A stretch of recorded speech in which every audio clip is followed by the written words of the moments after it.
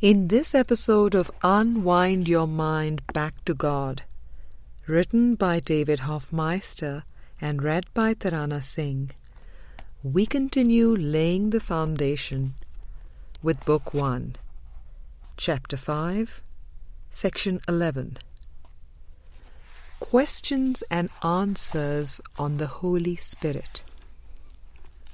Friend, is there a specific technique you teach people on how to hear the Holy Spirit?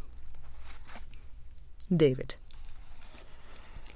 it is not so much a specific technique in the sense that the Holy Spirit's curriculum is highly individualized.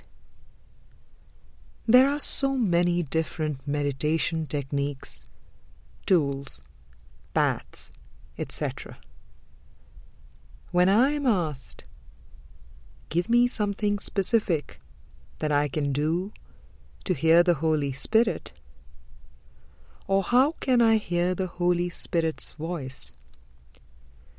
The short answer is to point to ACIM, just because it is the path that I used and it was successful. I also studied many other paths and was well read and very open-minded about many teachers and techniques. But in the end, it was ACIM that came to me. It was dropped in my lap. It was in English instead of Aramaic or Latin. It did not have to be retranslated. It was in a language that involved psychology, religion, and Christianity. Since I spent 10 years studying in college and graduate school, I was well versed in education. Terms like curriculum and learning goal were very familiar. It is perfectly delivered for me. It is a how-to book with a text, workbook, and manual for teachers. I have absolutely no excuses.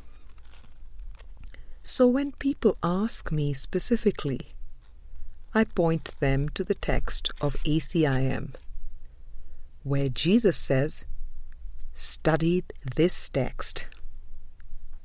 He told Helen and Bill, "I'm giving it to you, but you must study the notes." For me it was the same. Study the text and then do the workbook lessons. The workbook is very explicit and has specific instructions. It has daily instructions on what to do, how to do it, and how long to do it. It also has the teacher's manual for when you get to the point of really starting to hear the Holy Spirit's voice. There are helpful pointers there as you begin to fine-tune your learning and listening instrument. That is my short answer as to how I hear the Holy Spirit's voice.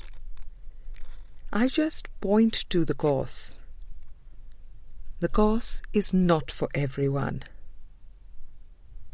But for those that feel the course is their path, whatever language they are reading it in, I just say, hang in there with that text, workbook, and manual for teachers.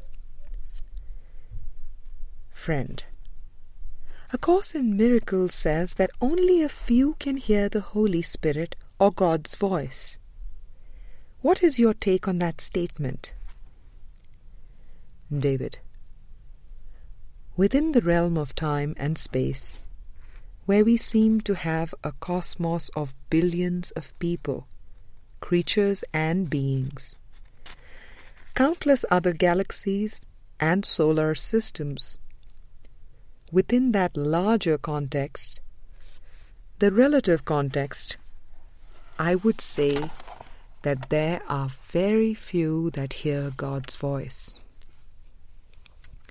The distortions of the ego seem to be layers and layers of overlays that prevent a perfectly clear expression of the Holy Spirit through individuals. I will use the example of Helen Schuckman, who took down A Course in Miracles. The dictation process took about 7 years. It was not the dictation itself or the receiving that was difficult, but the ego resistance to hearing this message was enormous. So we have Helen, who is a good symbol of very high scribal ability. Yet, it was still a 7-year process that could have possibly taken a year or a year and a half without enormous resistance. Frequently with this process, the words were given and written down with shorthand dictation, and even then there were distortions with what was received, in which case she was guided to make changes. This shows that even for someone who had such a high scribal ability that she could hear the voice of Jesus Christ coming through, there were still ego distortions and ego interferences.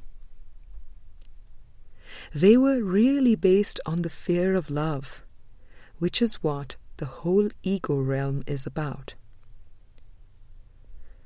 It took a very careful going back and going through it with Jesus to come up with what we call the Your text, which was then edited and came to be the Hugh Lynn Case version. It was further edited to what is now the published version of A Course in Miracles. You can see that this is a seeming process in terms of hearing the voice of the Holy Spirit, and that it is fairly accurate in the relative sense that very few can hear it. But the Holy Spirit uses many, many different symbols and all kinds of sights and sounds. You can read words that are inspired from the Holy Spirit. They may show up in a novel, on a bumper sticker, or on a billboard, just at the moment when you need to hear it most. You could have symbols. For example, songs that just come. You feel the inspiration, and you know just what to do after listening to a song on the radio that just happens to be playing when you get in the car. It could be little nudges from people, your brothers and sisters talking to you just when you are in that struggling moment, giving you the answers through them voicing the very thing you need to hear. The Holy Spirit has countless ways to reach the mind. It should not be discouraging that very few can directly hear the voice for God, the voice of the Holy Spirit. You must remember that the Spirit can reach you in many ways if you truly desire it and are open and willing to hear and proceed. Friend, when you started hearing this voice, what within you helped in such a way that you started hearing that voice in a clear way? David: I would say that first of all it seems to contrast the human experience, which is full of so many upsetting, sorrowful and painful experiences. You might say that within me there was a feeling that there must be an answer to this. There must be an end. There must be a better way. There has to be a way out of this way of feeling. There has to be a way out of this way of thinking and perceiving.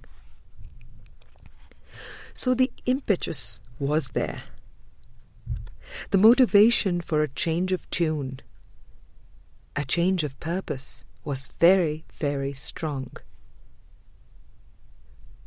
The other thing was that before I was hearing the Holy Spirit clearly, I was intuiting the Holy Spirit.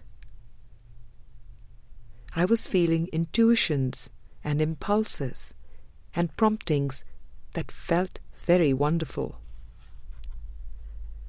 I would say that in the very beginning, before I was hearing the Holy Spirit's voice, I was feeling like someone had a feather in my heart chamber and was in there tickling my heart, the very core of my being.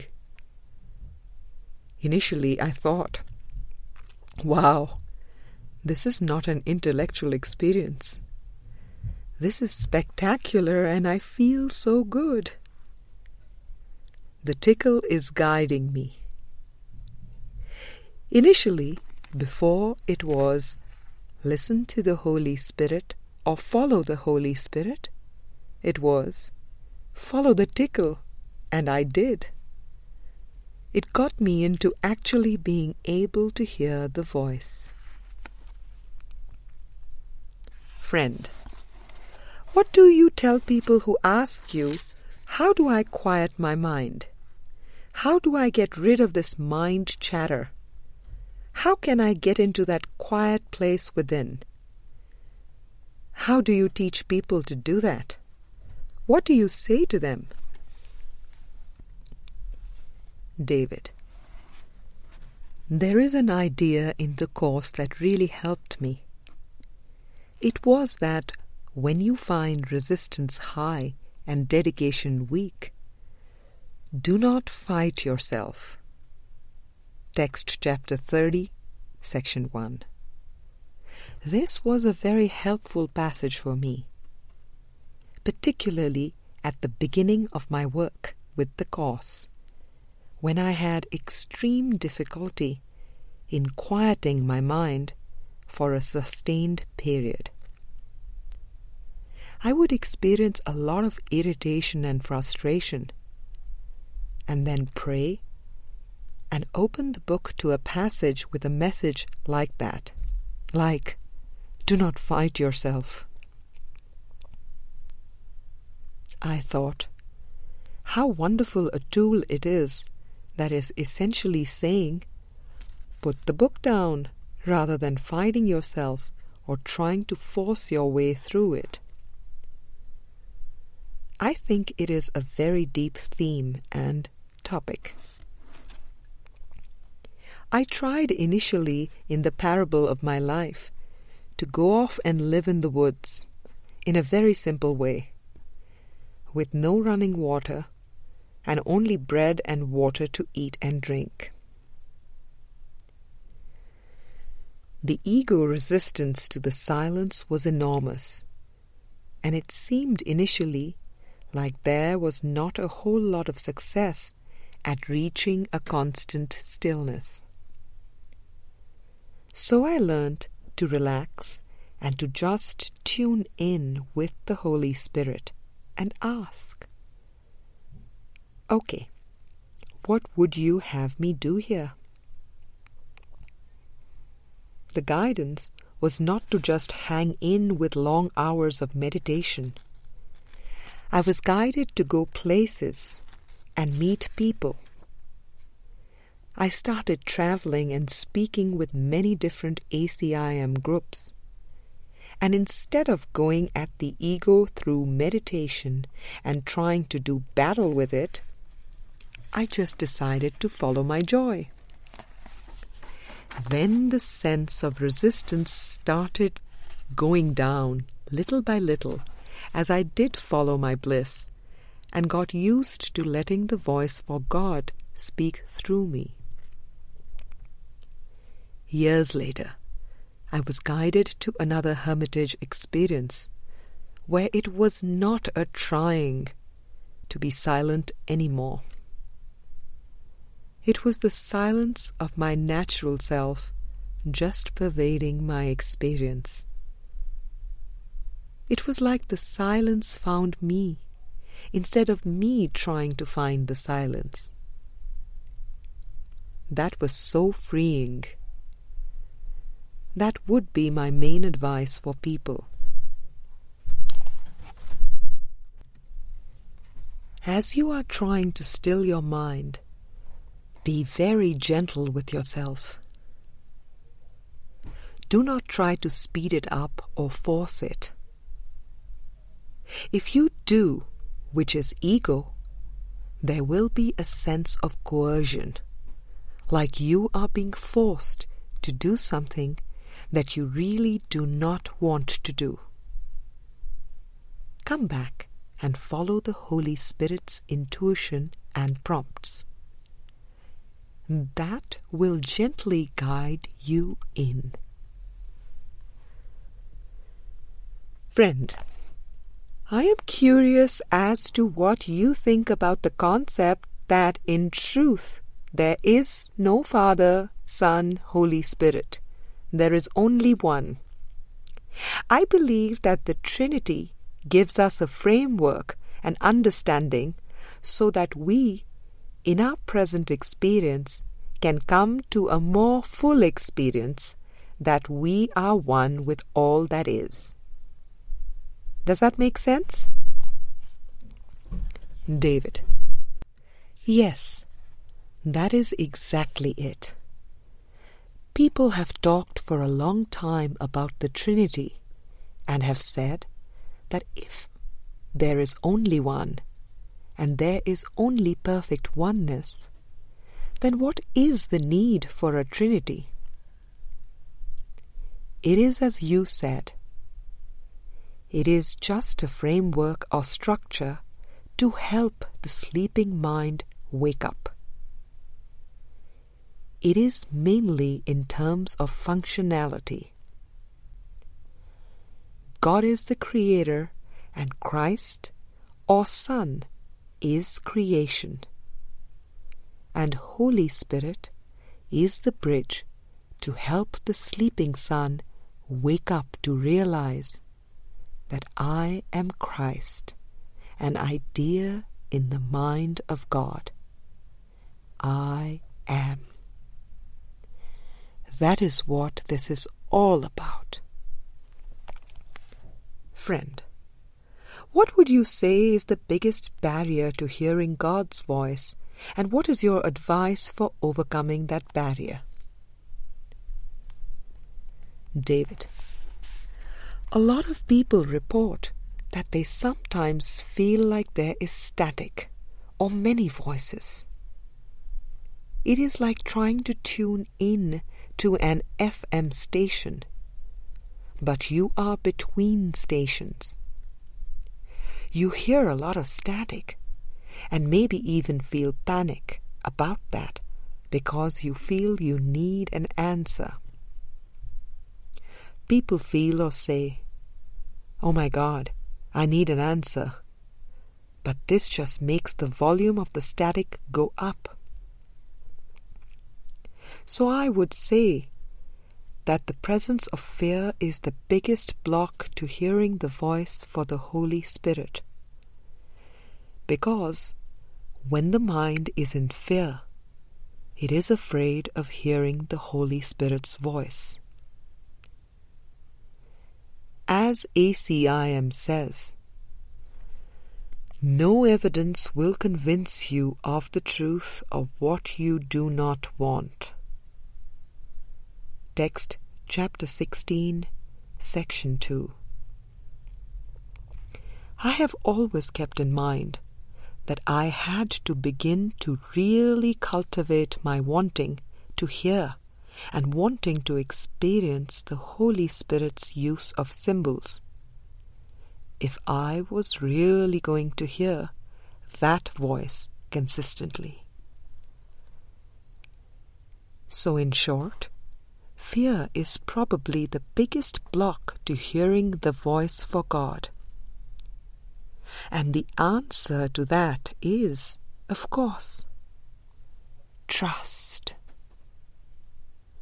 Trust is the first of the 10 characteristics of a teacher of God. He also says that when trust goes, all the rest goes. So you could imagine developing your characteristics and then getting into fear and losing your trust. In Christian terms, they used to call this backsliding.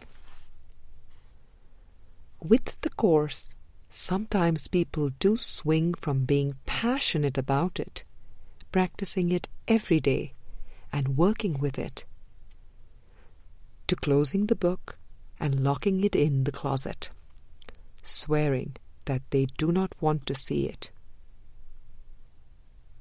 They may flush it down the toilet, page by page, or throw it in the river. Friend, how can people tell the difference between the Holy Spirit and the ego, or the Holy Spirit and their own voice? It seems to be a question that is repeatedly asked, and I would love to hear your thoughts on that. David: that is probably one of the most often asked questions. I call it a question of discernment. Discernment between the voice of the ego and the voice of the Holy Spirit. It is a lesson in discernment. What was really helpful for me was when Jesus said that the one right use of judgment is to see how you feel. Text chapter 4, section 4. That got my attention. When I read the first part of that statement, my ears perked up. The one right use of judgment. Wow! I am ready to let go of judgment, and he is saying, the one right use? I would say the clearest, most straightforward, simple way is to really, really practice being in touch with how you feel. Of course, there are many subtleties to this, because if you have a lot of distractions going on and your mind seems to be very scattered and not really pointed in attentiveness, then you may seem to have an upset, an irritation, or an annoyance that goes unnoticed for quite some time and grows into anger and maybe even into rage before it gets your attention. But the more you get attentive to the mind and your thoughts through mind training, the more you are able to pay attention and notice that upset, which is a clear indication that you are in alignment with the ego and wrong-minded perception and thinking.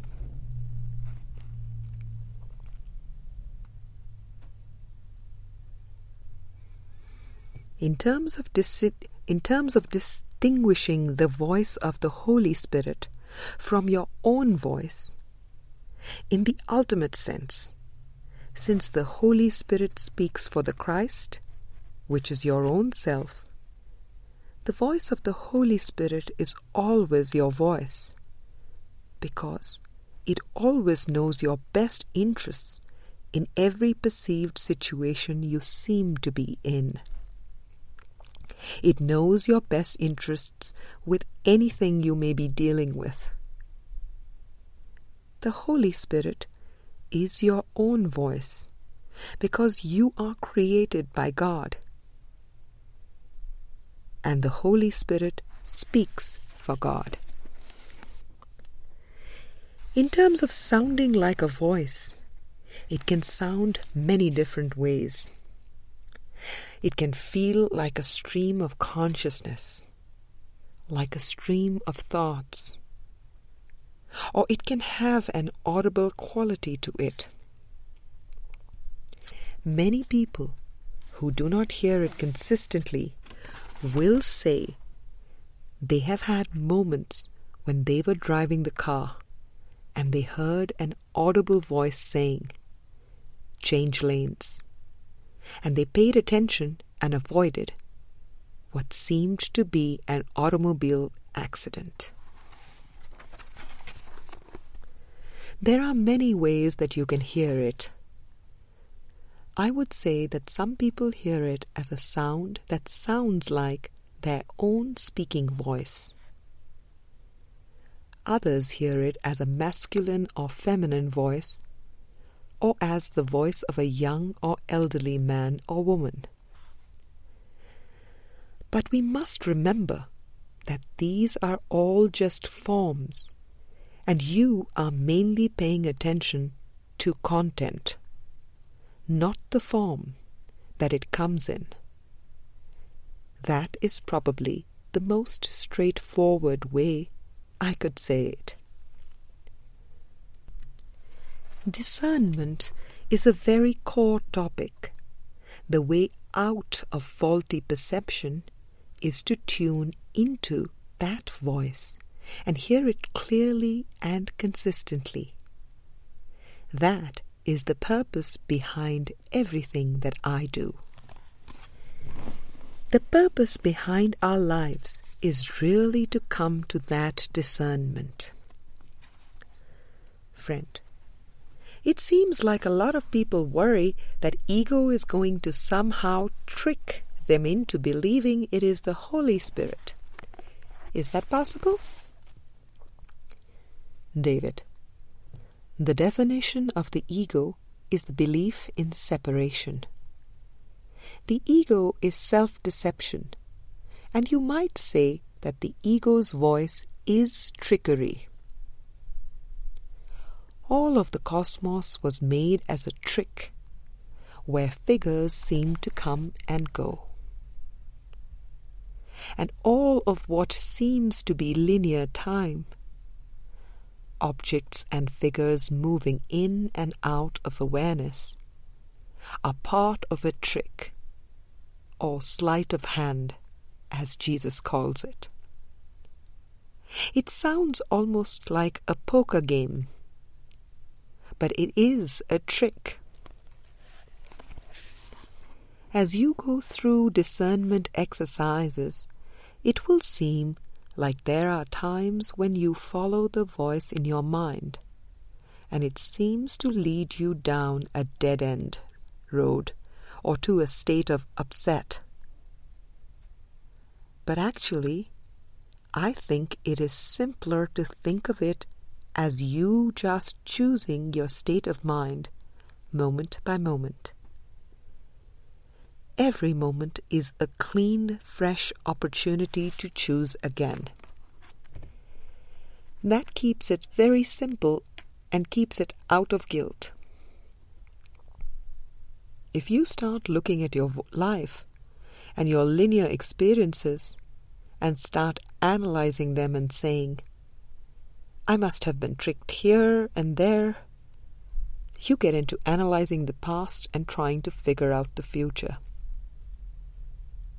Those are always defenses against the present moment. Friend, There are lots of questions asked about how to maintain the awareness of God and have some peace amidst what seems to be chaos. Can you speak to this? David: Yes.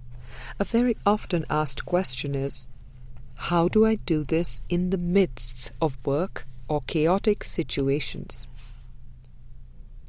At the beginning, I think you do the best you can. It is important to start the day very firmly, open and connected, by doing your workbook lessons or by having quiet time and communing with the Holy Spirit and asking for instructions. It may be walks in the woods or by the ocean. The more you start to fine-tune this, the more you may be guided to longer stretches of what seems to be silence, even in terms of the world's definition. As you move along this path, there may even be times when you are guided to go for a hermitage experience or for a longer retreat. It will look like finding quiet spaces and quiet times. Even this is just a phase, because peace of mind is not circumstance dependent. So you may find yourself sailing across the ocean blue thinking, this is it. I have finally left the world behind. I just have to live on the ocean. That is not where this is leading. But those moments and periods of time can be very, very helpful and extremely nurturing as you go much deeper on the spiritual journey. Friend, now that you do not have the experience of having a split mind, do you ever find yourself talking to the Holy Spirit anymore? Do you find yourself looking for guidance, or is that not necessary? Do you just know in the present moment that all is well and will unfold as it should? David: That is a very good question. Now, when I seem to call on the Holy Spirit in prayer, it is more like asking a rhetorical question. It is not a real question, but it is being used as a teaching device. For example, when I say a prayer and call upon the Holy Spirit's help in a group, it is really a symbol of being open to receive guidance. There is a sense of merging. I am identified with the voice. It is actually not so much like the early days where I was asking and receiving. It is more like a flow, almost like being carried in the river, where you are merged with the river. I am just enjoying the hum or the flow of all of life. In terms of asking for specifics, that was again a very helpful phase for me. When you get into that state of seeing that all things work together for good, then that asking starts to fade away. It gets used in terms of rhetorical kinds of questions that are teaching devices. In ACIM, for example, Jesus seems to ask many questions, even though the Christ mind is certain. Those questions are used as part of the teaching tool, as a model for a way of showing that it is helpful to ask questions and rely on the Spirit until a state of certainty is achieved or experienced. So it does feel like that. When questions are asked or guidance is sought as part of a group prayer, then that is just a symbol for me. There is not a two-ness there of asking a question and then waiting for this separate voice to give an answer. Friend, so when the ego falls away, there is a transition from seeking guidance to being it and watching the unfolding? David: exactly. I had a friend who visited many years ago. At first, she had great difficulty in hearing the Holy Spirit and being in touch with her intuitions. Then, with a lot of practice with the Course, using movies and many meditation practices, she would hear the voice speak to her and direct her on specific things, like what movies to watch and what job to take and so forth. Then she went through a phase after that where she was panicking because she would ask for help and would hear nothing. She was panicking because she thought she had almost blown it and disconnected from the Holy Spirit. At one point I laughed and said, "Silence is a wonderful gift." She looked at me in surprise.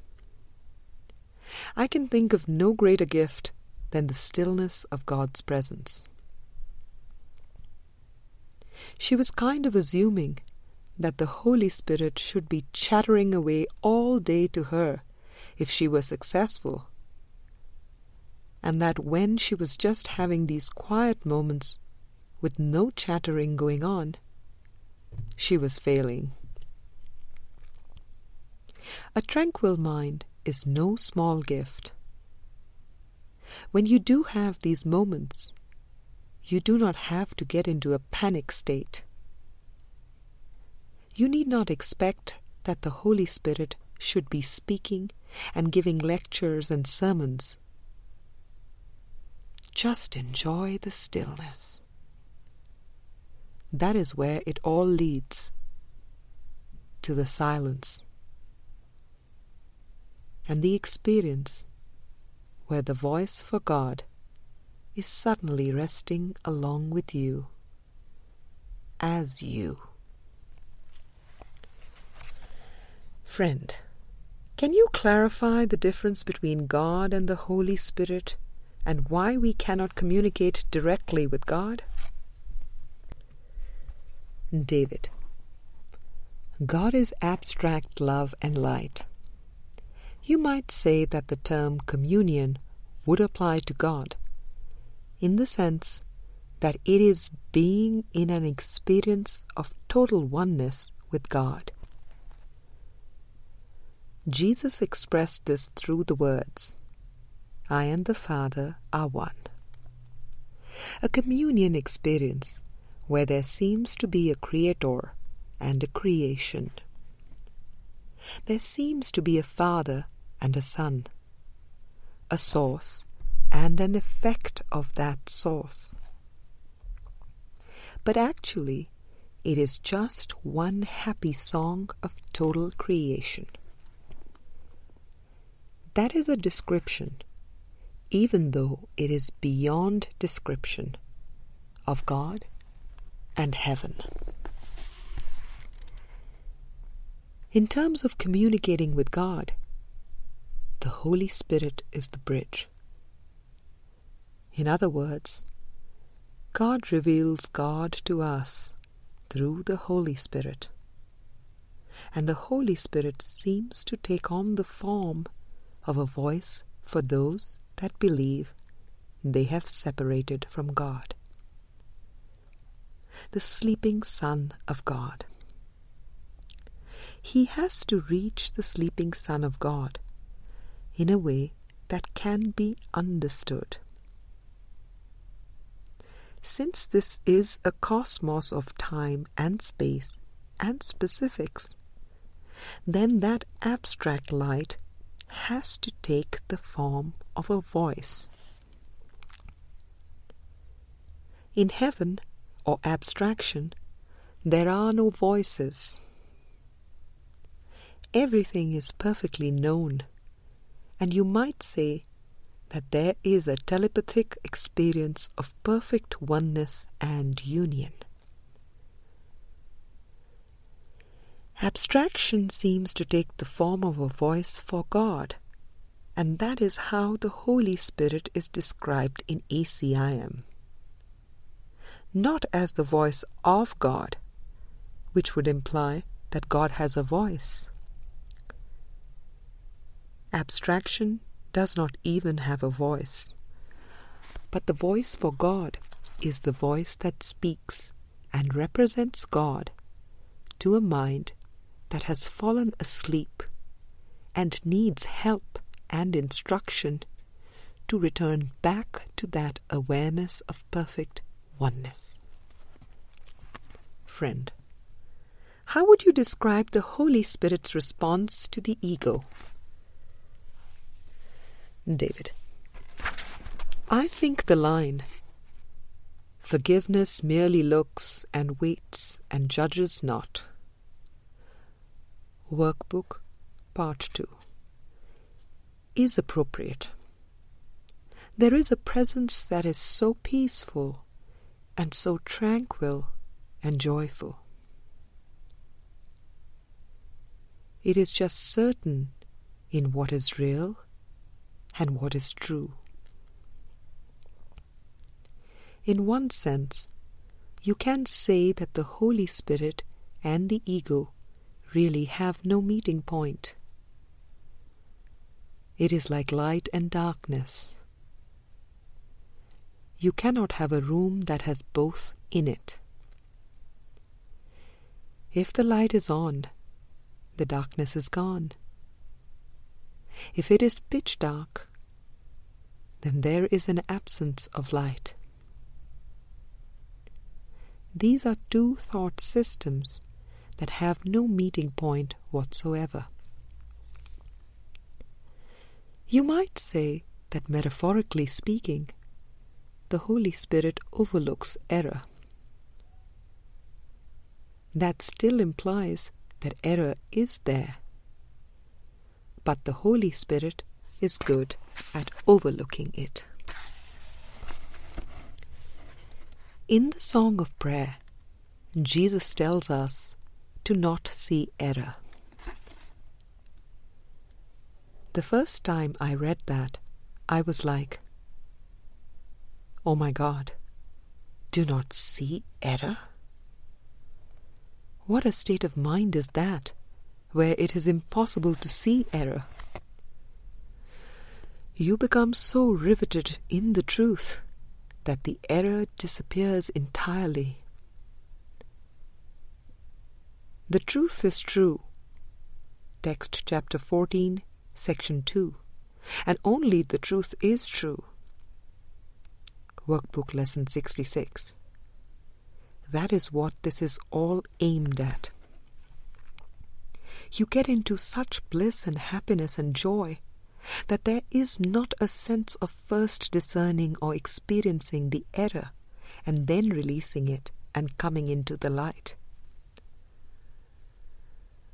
You literally experience that the truth is all-encompassing. You need to put the purpose out front. It is only the ego that looks back and then tries to judge the situation. But when you hold the goal out front, you will see everything that you perceive as witness to the purpose that you hold. Put the peace out front. This was extremely helpful for me. In fact, when I was working with the course in the early days, I would say the prayer, I am here only to be truly helpful. Text Chapter 2, Section 5. I would recite that whole prayer silently in my mind every time I would walk through a doorway where I was going to the grocery store or to a Course in Miracles meeting or to the laundromat or wherever. It would really help me set the goal so that as I went into that grocery store, I was in a state of humbleness, willing to be truly shown how to be truly helpful, to not prejudge the experience or have an agenda. For example, it was not to have preconceptions about how fast to get in and out, to look for the best prices, or to try and read through all the ingredients on the packages in order to get the most nutritious ones. It was to actually go in there with the goal, to have only holy encounters with everything and everyone set in front. And when I actually started to practice that, I had so many miraculous and joyful experiences that I said, wow, this is very important and extremely practical. Just that shift of practicing brought me wonderful miracles that helped me gain confidence in practicing ACIM. Friend, what would your experience be if you saw something standing in front of you, maybe yelling at the person next to them? David, the words that come to mind are unified perception, which is all things working together for good. When you have a single purpose, then all the images are unified and all the sights and sounds are unified. Smells and other perceptions that seem to be physical are all part of this unified experience. I experience the whole situation like a tapestry, where I am simply flowing with spirit and knowing that all things are working together for good. In one sense, that is what unified perception gives you. It takes away all the judgments and the preconceptions that would break the situation apart into separate behaviors and separate symbols. It just gives you a unified experience, even though here the Holy Spirit can speak about these things as if there were separate reactions and experiences.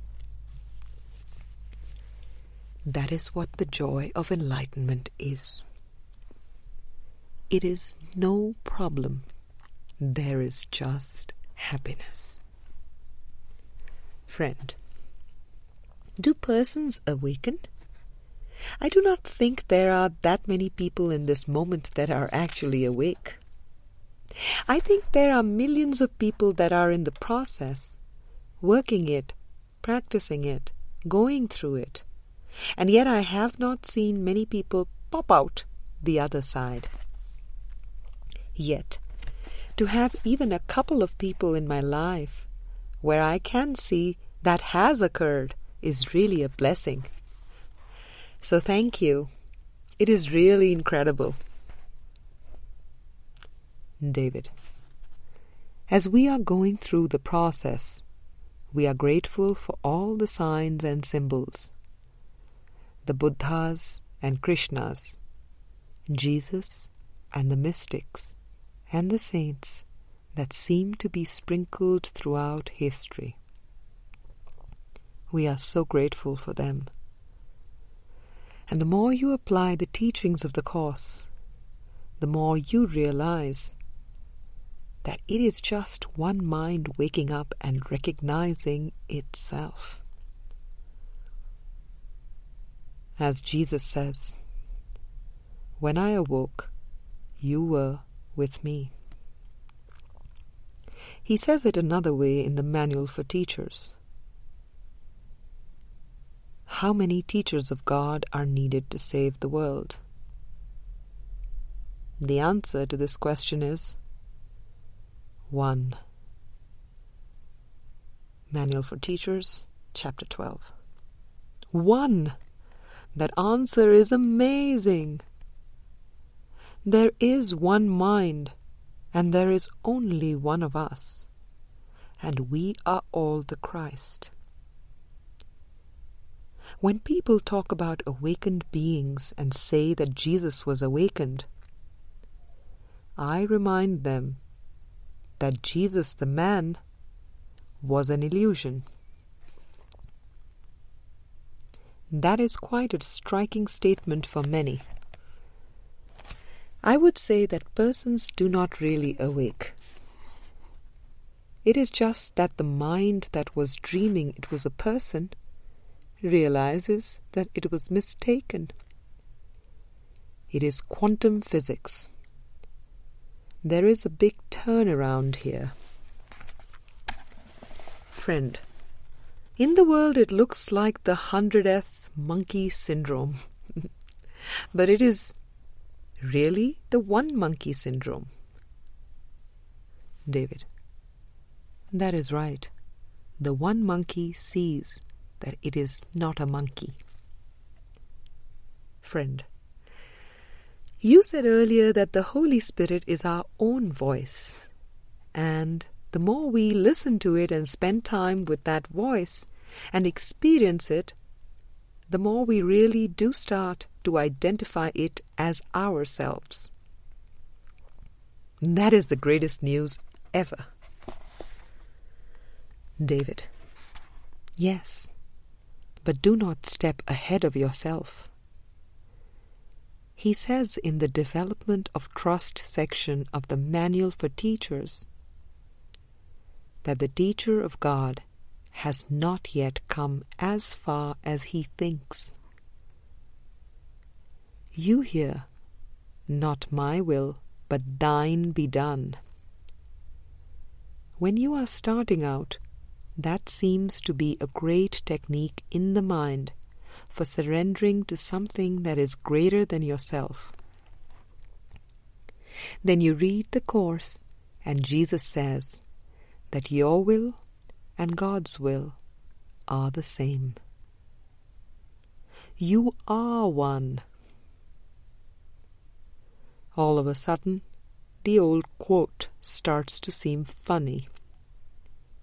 You think, "Oh yeah, God's will is my will, and the voice for God is my true voice?" But at the early stages of mind training, these seem like arrogant statements. They do not seem appropriate at all. Once you get into advanced mind training, and you are feeling the peace of God, statements like, "I and the Father are one," and "my will and God's will are one," seem very, very natural.